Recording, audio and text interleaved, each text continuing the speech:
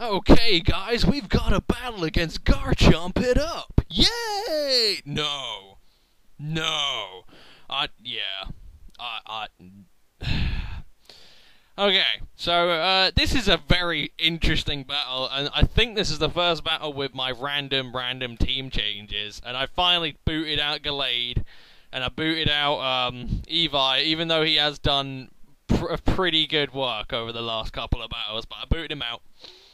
Got in, yeah, like I say, Houndoom, Gallade, I've got in Kingdra, which is now Scarfed. I think those are the main changes. Celebi is a bit more offensive. Anyway, he leads off with a Pharaoh, and I lead off with Bronzong, which pissed me off because I was so going to lead off with Houndoom.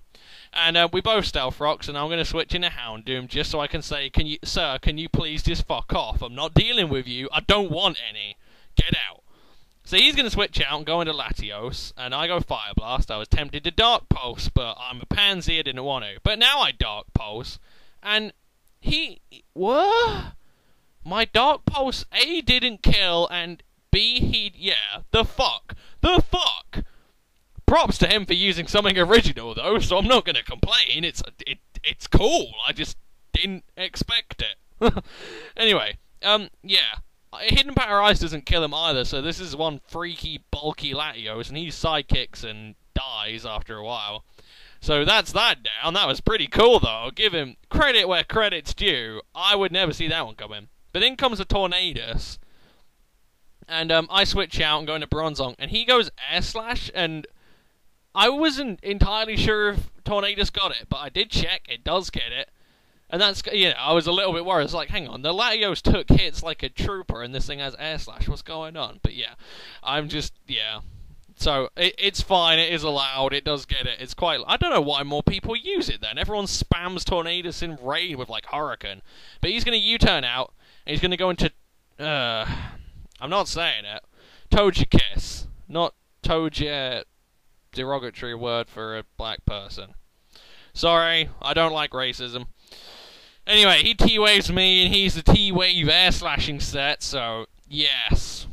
How joyous. He's going to Aura Sphere me for no apparent reason. He powers up my Gyro Balls, and then he doesn't even start trying to flinch me. I'm not complaining. Oh, I am complaining. Oh, now he goes for the flinch. What's the point? Either way, Heal Block is screwing him over. I'm just going to go into Kingdra. Kingdra is Scarfed. I don't care. I can Hidden Power Fire him and take him out. This is also good if he wants to go into Ferrothorn thinking he's a beast. Which he just does, and I'm like, oh lol, Hidden Power Fire to your face. So he just sets up another layer of spikes and then thinks, well, fuck, this sucks. I didn't see that one coming at all. In fact, I don't know why he didn't think that one through. But now he's going to go into Landorus as I go for another Hidden Power Fire, get a little bit more damage on him. And I don't really want to hang around. It's kind of a waste of my Kingdra. So I'm going to go into Bronzong because I know I can take shit decently well. But he has a special Landorus, and he fires off a Focus Blast and kills off my Bronzong. So I'm going to go into Celebi hoping I can take it, or hoping he'll U-turn or something. And he just switches out, goes into his Metagross as I go for a Hidden Power Ice. And yeah, it ain't looking too good. He goes Bullet Punch, which made no sense to me.